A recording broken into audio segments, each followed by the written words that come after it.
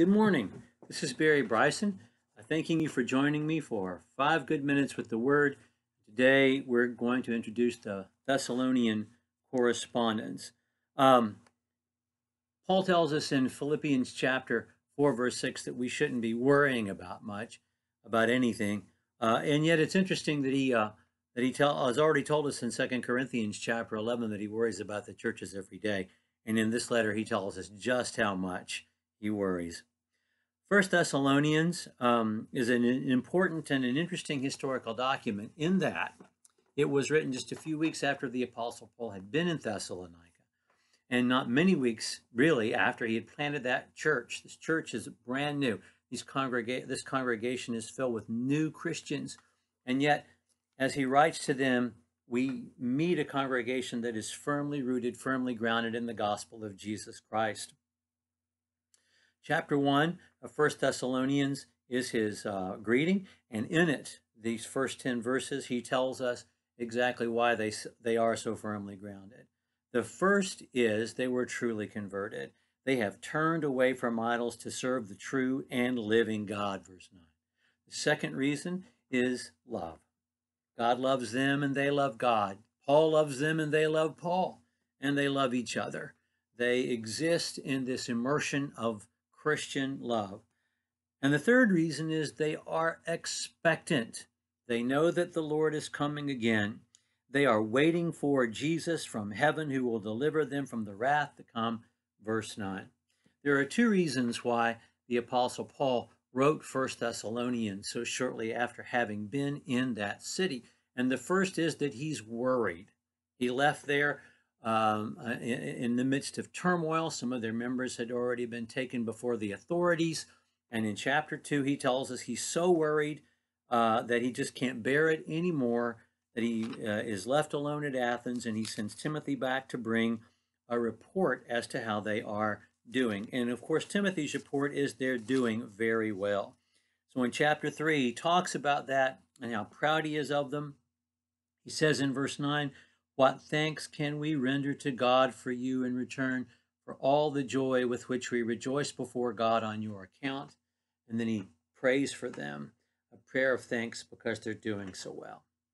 The second reason he's written this letter is because his teaching about the second coming has so imprinted itself on their consciousness that they have a question about it in 1 Thessalonians, and then they have a misunderstanding about it in 2 Thessalonians.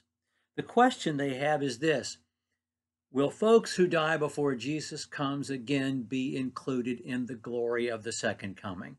And of course, he says absolutely yes in chapters 4 and 5. They're going to be raised first and join Jesus in the air first, and then we'll all be joined together and we'll never be parted again. Comfort one another with these words, and so live your lives as children of day who knows that these things are about to happen. At the beginning of chapter 4, the end of chapter 5, he gives advice on living godly lives. And we get these great one-liners at the end of chapter 5, like pray without ceasing, rejoice always. But mostly he's written to tell them, I'm proud of you, and don't worry. We're all going to be included in the resurrection because we belong to Jesus and we will always belong to him and to each other. 2 Thessalonians is written shortly afterward because they are so imprinted with this consciousness of the second coming that some of them have left their jobs and they aren't working anymore. They're just waiting for Jesus to come again, and they're causing trouble. He gets right to this in chapters 1 and 2. And he says, yes, it's imminent. Yes, it's going to be glorious, but it's not going to come so immediately because a great falling away has to happen. But we don't know when it's going to come. So live your lives, chapter 3. Don't quit your jobs. When we were there, we worked and we gave you an example to work. If you don't work, you shouldn't eat, verse 10. In other words, Paul and Jesus and John didn't tell us these things about the second coming so that we could factor out when it's going to be.